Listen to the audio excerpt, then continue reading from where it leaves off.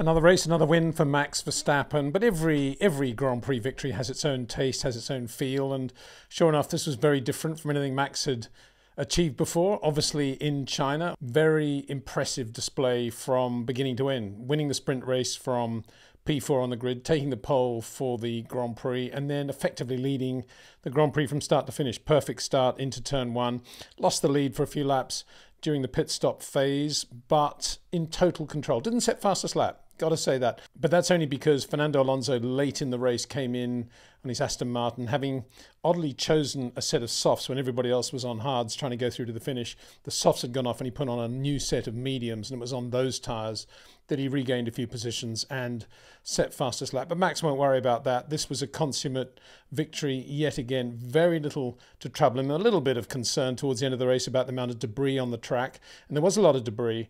And we'll get onto that in a second. It affected the race of some of the other front runners. But let's go back to the start of the race. Max, as I say, very good into turn one. Sergio Perez kind of following him in, wanting to keep everything neat and tidy. But Fernando Alonso, of course, on the outside, looking for every opportunity. And Sergio, a little bit conservative, allowed Fernando to get too much on the outside and then get the inside run into the tight left-hander at the end of that turn one section. So it was Fernando Alonso up to second place immediately in the Aston Martin. Wow. Sergio Perez, and then the two McLarens of Lando Norris and Oscar Piastri. At Ferrari, meanwhile, a skirmish. Neither driver very quick off the line. Charles Leclerc led Carlos Sainz into one.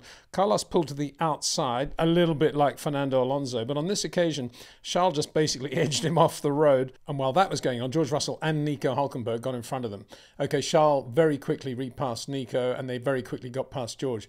But it was a lot of time lost, using the tyres perhaps too much than they would have wanted in those first laps. And this was all a result, of course, of the Charles Leclerc Carlos Sainz dynamic with which Ferrari now have to work. Yesterday, we saw Carlos Sainz probably upsetting Charles a little bit, running wide at the hairpin.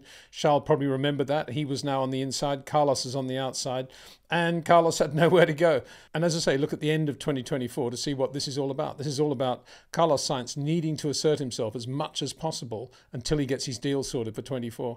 And anyway, a driver who's doing a good enough job in a team from which he should never be fired in the first place. And once you have that sort of drama going on, it does permeate throughout the team. That's what we saw today, I think, on the opening corner of the Chinese Grand Prix between those two Ferrari drivers. Meanwhile, at the front, Max Verstappen absolutely superb in the RB20, managing the tyres on a full load of fuel, pulling away a second a lap from Fernando Alonso, effectively making it a relatively straightforward day now for Max, because there was no way Fernando was going to be able to keep up that pace. And sure enough, he was passed within 2 or 3 laps by Sergio Perez, partly because obviously the Red Bull is a quicker car than the Aston Martin, but also because Fernando pushed very hard on a full load of fuel on the medium tyre, and they very quickly went off. There was indeed a radio message from Lando Norris saying, Fernando's going so quickly on those mediums, it's good news for us because we're sure they're going to go off. That was the gist of what he said anyway, and he was absolutely right. Fernando and George Russell were the first of the two front runners, if you like, to stop for new tyres. Fernando going onto the hard, George onto the medium, and following lap, Max Verstappen made an early stop because you can gain a lot here with the undercut, and he didn't want to take any risks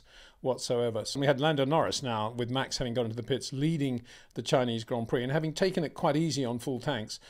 His medium tyres are in pretty good shape. So all of a sudden, McLaren started thinking about running a one-stop strategy, a thought that was echoed at Ferrari with Charles Leclerc.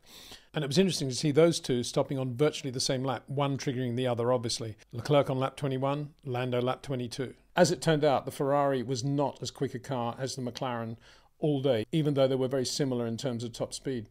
So whether that was the right call for Ferrari, we'll never know. But as a result, both Lando and Charles effectively ran the same one-stop strategy, whereas the two Red Bulls ran two-stoppers. Carlos had obviously used his tyres a lot more in those early phases. He lost more ground than Charles because of that turn one skirmish. And as a result, had to come in 4 laps earlier than Charles and ended up running a long 39-lap stint on the hard tyre in the back end of the race. And if we continue the story of that one-stop strategy, the one adopted by Lando and Charles, it enabled them to get past Sergio Perez when Perez came in for his second stop. And as a result, Sergio Perez had a relatively difficult race, always in traffic, always in dirty air.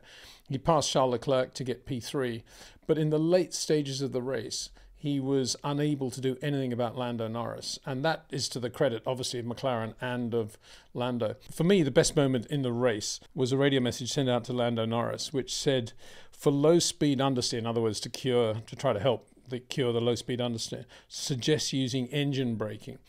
And it was really impressive, I think, to see Lando reply, no thank you. And that gives an insight, I think, into the touch and feel of Lando Norris.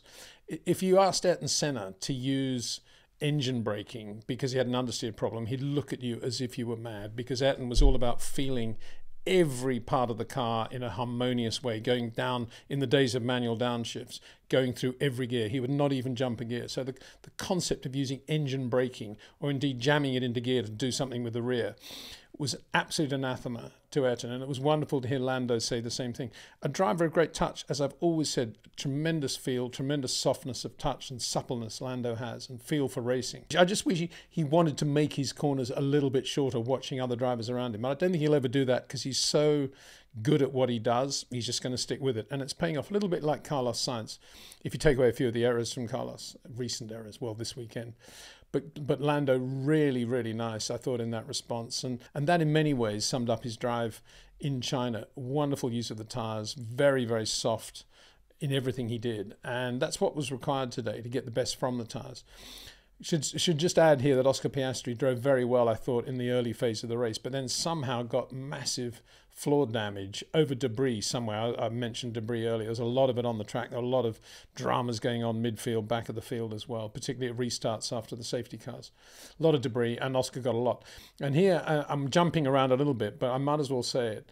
The back end of the race, Lewis Hamilton, who'd started on soft tyres, predictably, Mercedes, well, we got a car near the back, we might as well just roll the dice and put it on a different set of tyres to everybody else. So Lewis started on the softs, which he didn't really like. I mean, with about 4 laps, he was saying, these tyres aren't giving me any help at all, and he came in quite quickly to switch to mediums. And then he was really good, and the car wasn't great, obviously, it wasn't perfect balance, but he was doing well, and he passed a lot of cars, and he was good in DRS and generally looked like Lewis Hamilton driving the sort of race he would from where he was on the grid.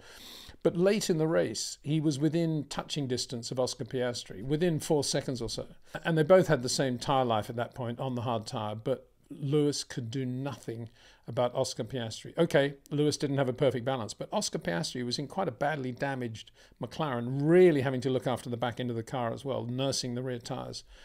And he beat Lewis in that situation. So that, I'm not saying that's an Oscar Piastri-Lewis Hamilton comparison, but what I am saying, that is a McLaren, well, it's more a statement of where Mercedes are, because there's no way in the world, really, Lewis should have got beaten by Oscar today, given the state that Oscar's car was in. And I mean, Lewis drove well, and there's no doubt he got the best from the car throughout the day, I think. But what I'm saying is that Mercedes is a very, very difficult car to drive, quite obviously. George Russell did a good job after making Q3 in qualifying, started P8, finished P6, more of a damage limitation day, really, just trying to get the tyres to last the distance, which he did very well in his usual way.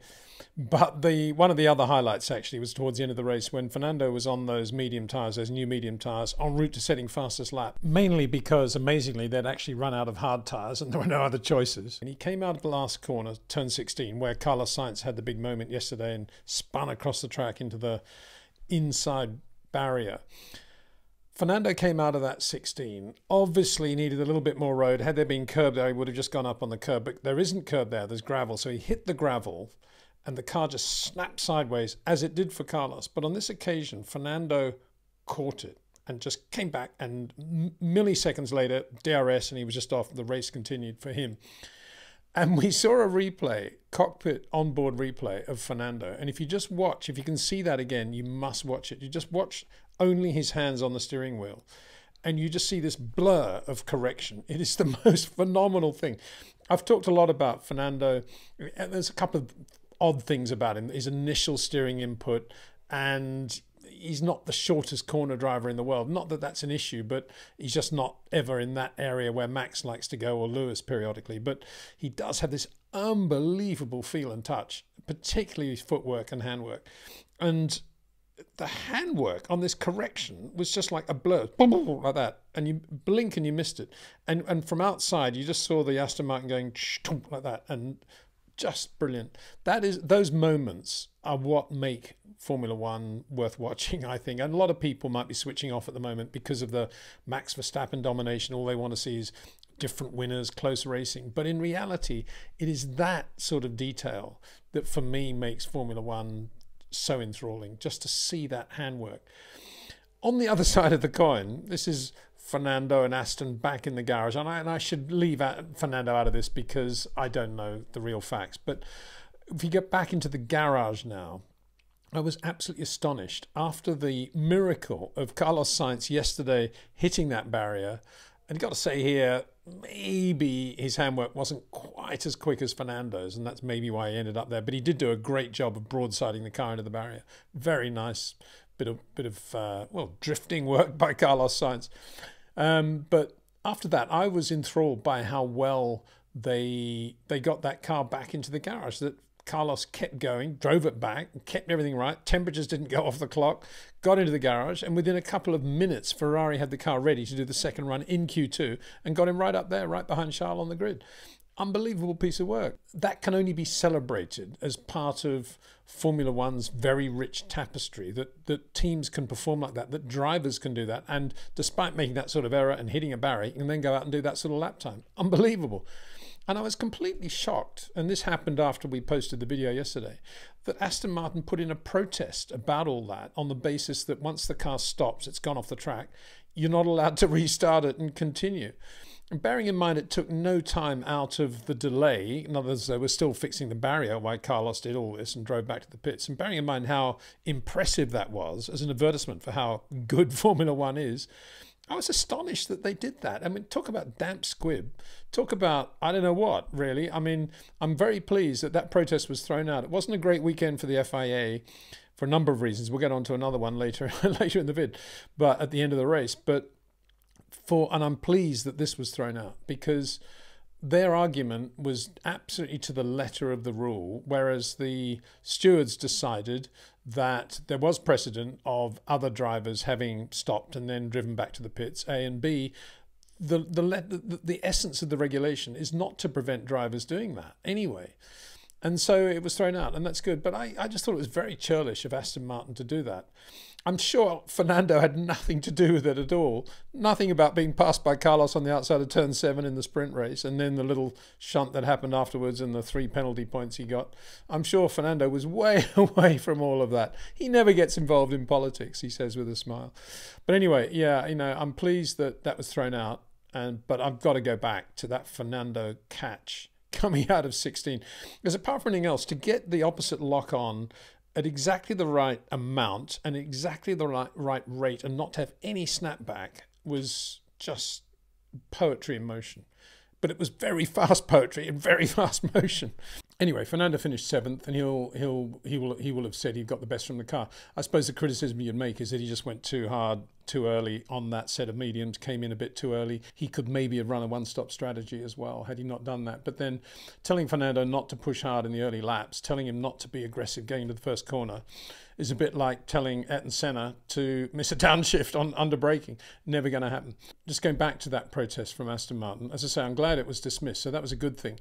But we did have that drama in qualifying when Lando Norris's pole time was taken away and then given back to him, which wasn't great. But it wasn't a good weekend for the FIA overall, because after the checkered flag, and quite obviously Max Verstappen had won it, all the timing systems showed Lando Norris as the winner of the race. Now, whether that was wishful thinking by somebody there, I've no idea, but it stayed up on all the timing systems that I could see for at least 5 minutes. Lando Norris having won that race from Sergio Perez and Max Verstappen, all with correct race times and everything else. Everybody was thinking, I mean, this is the moment when all the big TV companies of the world, all the news agencies, they're all looking at who won this race. They're all seeing Lando Norris won the race. As I say, probably wishful thinking by a lot of people. It took them about 5 minutes before Max was reinstated in terms of the timing back to his rightful position. So I think you can come away from this Chinese Grand Prix thinking there are quite a lot of loose ends that need to be tied up and tidied up at the FIA at the moment in various areas. But just to repeat the point, I'm very pleased that Aston Martin protest was thrown out. That is for sure. Ferrari finished 4th and 5th. Eventually, as I say, Charles mirrored Lando Norris's one-stop strategy, but back into the race was nothing like as quick. As I said yesterday, it looked to me as if Ferrari never ever got that car right in that 1 hour session in which they were working on it like everybody else. McLaren got it more or less right. Aston Martin got it more or less right. Ferrari did not get it right this weekend. So it was a difficult weekend for them, 4th and 5th. Carlos Sainz wouldn't be happy with 5th place at all, particularly what happened in the first lap. But nonetheless, he was 5th in the end. and the car didn't have a lot of grip, didn't have a lot of balance. But given where he was after 3 or 4 minutes of Q2 yesterday, I think he'd be quite happy to take P5. Lewis eventually made it up to 9th, so at least some points, and he can go home thinking, wow, 2nd in the sprint, 9th in the Grand Prix, making progress. And Nico Hülkenberg, again, bringing a Haas Ferrari home in the points. Wow, let's hear it from them. Some amazing racing, midfield, back of the field, whatever you want to call it. Nico Hülkenberg, Kevin Magnussen, horrendous restart shunt involving Lance Stroll doing one of his things where he just cannons into the car in front of him as they're all braking for the hairpin and then blaming everybody else. And Daniel Ricciardo, who'd driven very well, looked like potentially, possibly being in the points, having to retire as a result of that. And Guan Yu Zhou finished 13th. And first time I've seen this, but you know how the first 3 you just pull up on the track at the end of the race to be interviewed? They actually had a slot for Guan Yu Zhou as well. Let's hear it for the local heroes. I wonder if Liberty have taken any note of my suggestion of several years ago now, but I keep coming back to it periodically, that we should have third cars in Formula One. They should be controlled, but they should be when there's a great local driver that can be given, that can do a lot for the promotion of the race. Okay, we have Guan Yu Zhou, but don't forget we had Yifei Ye as well, and to me he was just as talented as Guan Yu, and I feel a bit sorry for Yifei because he never had the money, unlike Guan Yu, to go through the feeder series. And very talented guy, doing very well now in World Endurance. But there's another Chinese driver. And if we had 2 of them, it would have been even better than 1. Anyway, it was a capacity crowd. For what that means, not a lot of grandstands in Shanghai. I'm not trying to be dampening, not trying to be negative there, but that Tilke circuit isn't built with massive expectation of huge crowds. There's the grandstands in the pit area. There's the grandstands around the hairpin braking area. And that's about it. Yep, they filled all those, so good job. And that's because of Guan Yu Zhou primarily, I think. Alpine kind of kept going as well, which was good. They didn't finish in the points, but Esteban Ocon quite impressive in the back end of the race, doing very well. Pierre Gasly had a sort of difficult race. And at one point in the pits, we saw the right rear coming off in a pit stop.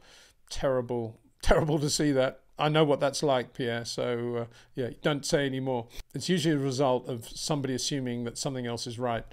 And it's interesting that it happened back in the 90s and it can still happen today. And I felt a bit sorry, I have to say, for Valtteri Bottas. He'd driven well all weekend, got into Q3 with the Sauber, as we say, but then the Ferrari engine just unaccountably let go and brought out the first safety car. He parked it on the outside, and for a while the cars were they were under yellow there, but going quite quickly with him just unprotected getting out of the car. But very quickly they put out virtual safety car and then safety car as well. So Valtteri didn't finish. Engine failure. Don't see many of those these days, amazingly.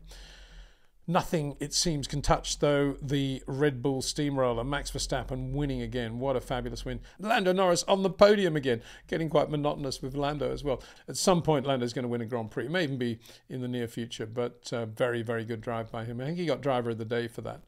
And I would have given him driver of the day purely for that comment about not wanting to use engine braking. I'm surprised they haven't discussed that, but well, they probably have discussed it actually, because the tone of Lando's voice was, you could tell he was smiling when he said, no, thank you. So it's obviously something they talked about in the debrief. I don't really like to use engine braking. So that was good. And so there we are. Yeah, end of this very, very tiring stretch of the Formula One Championship. And now on to Miami. Between now and then, some live streams for sure.